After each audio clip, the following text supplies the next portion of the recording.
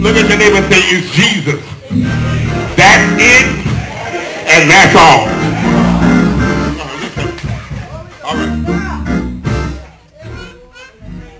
Quickly, let's go to Matthew, the 14th chapter. The 25th verse. And we're going to also go to a scripture that you know in Galatians, the 6th chapter, and the 9th verse. And the Bible reads in Matthew 14 and 25, it says, and in the fourth watch of the night, Jesus went to them walking on the sea. And when the disciples saw him walking on the sea, they were troubled, saying, it is a spirit. They cried out for fear. But immediately Jesus spoke to them, saying, be of good cheer, it is I. Be not afraid. And Peter answered him and said, Lord, if it be you, bid me to come to you on the water. And he said, come. And when Peter was come down out of the ship, he walked on the water to go to Jesus. But when he saw the wind boisterous, he was afraid and beginning to sink. He cried, saying, Lord, save me.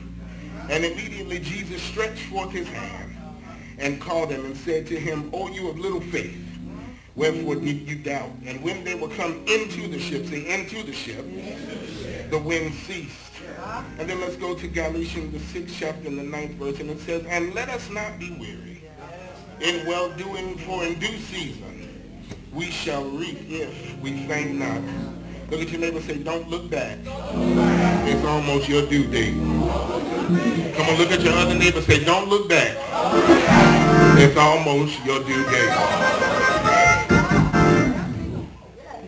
The scripture tells us here about Peter and the other disciples that were in the boat. They saw Jesus as he began to walk on the water.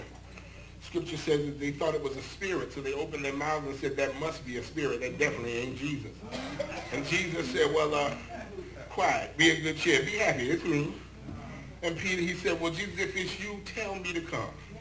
As we all know, Peter had a big mouth. Peter talked too much, if you know what I mean. He talked a whole lot. And Peter said, well, you know what, Jesus? I think he might have tried to get a little attitude. He said, you know what, Jesus? Tell me to come out there if it's really you. And he began to walk on the ocean. He began to walk on the sea where Jesus was, walk toward him in his direction. And he began to get scared. It's always the ones with all the mouth that when they get in trouble, they start to get scared. Anybody know that it's always the ones that done talked you down and done started running their mouth that when it's time to fight, they want to run. And Peter had talked his way into getting on the ocean and started high stepping, because he knew that Jesus was going to save him. And the thing is, Jesus is always going to reach out and save us every time we get ourselves into a mess. And the scripture says here that he walked out, and when he had realized how far he had come, that's what happened. He realized just what he had done and how far he had gotten. Jesus reached down and he saved him, because Peter had again begged to be saved because he had run his mouth. So Jesus put his hand down, and we all know that Jesus, the scripture says Jesus was God in the flesh. Did not say that he was made out of rubber, did not say he was made out of tire. Therefore, he didn't throw his arm out to the middle of the ocean like a fishing rod. But Peter was almost to the edge of the ocean for Jesus to be able to put his hand down and to catch him. It did not say that he was too far out. It didn't say Jesus had to suit up so he can swim to go get him. He said all he did was put his hand down and he brought him up. Problem with the church folk is the scripture says here in the fourth watch of the night. Fourth watch of the night simply means 4 o'clock. We all know midnight is the darkest hour. Midnight is when you're really going through. This storm and these winds had begun to blow after the darkest hour. Therefore, the sun was about to come up. But then Peter began to walk and started getting scared right before it was time for him to get to the edge of the ocean. What am I trying to say? I'm trying to say don't even look back at how far you've come right now, because your day for victory is almost here. The scripture said, but let us not be weary. Peter won't do nothing wrong. He was just obeying the word of the Lord. So what am I saying? I'm saying be obedient. Get up out the boat. Get on the water and start walking. Don't start getting weary now, because it's almost your time. What am I saying? I'm saying that it's not time right now to get scared. It ain't time to even start bending and crying. But this is the season. Yes, this is the last day. And folk are dying that ain't never died before.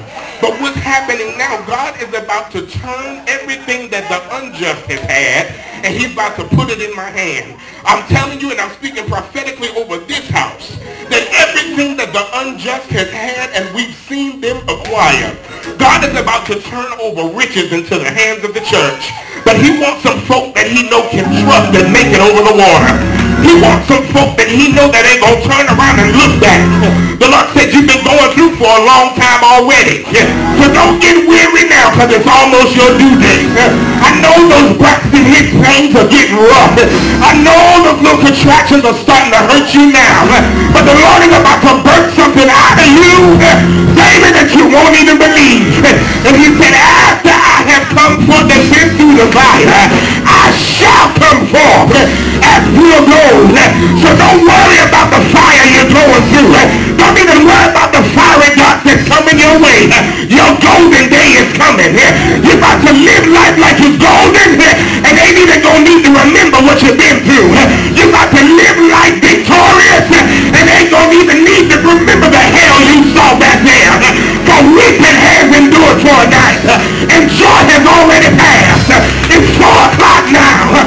Step out on the water and begin to walk. Begin believing God for what he said he's going to do. Believe, trust in God. He said, they that wait on the Lord shall renew their strength. He said, they shall mount up with wings as eagles. He said, they'll run and not get weary. He said, they'll walk and not faint. I said, wait on the Lord. Be of good courage. He's going to strengthen your heart. Don't cry. Don't even bend here. Don't bow. You just might blink. Believe on him. Trust in him. It's almost your due date. You won't even need your education. Won't even need your diplomas. Won't even need your degrees. Money coming and money coming too. Houses and land belong to you. Every high place, he's about to bring it down. Every low place, he's about to bring it up. Walk into your inheritance. Believe in your inheritance. It's your due date. Give birth and believe. Trust on him and see don't he work it out. Trust on him and see don't he move your enemies out the way. Trust on him. See don't he knock that devil in his head. It's yours. And you don't even have to ask. It's yours. It already got your name on it. It's yours. You don't need no credit. Don't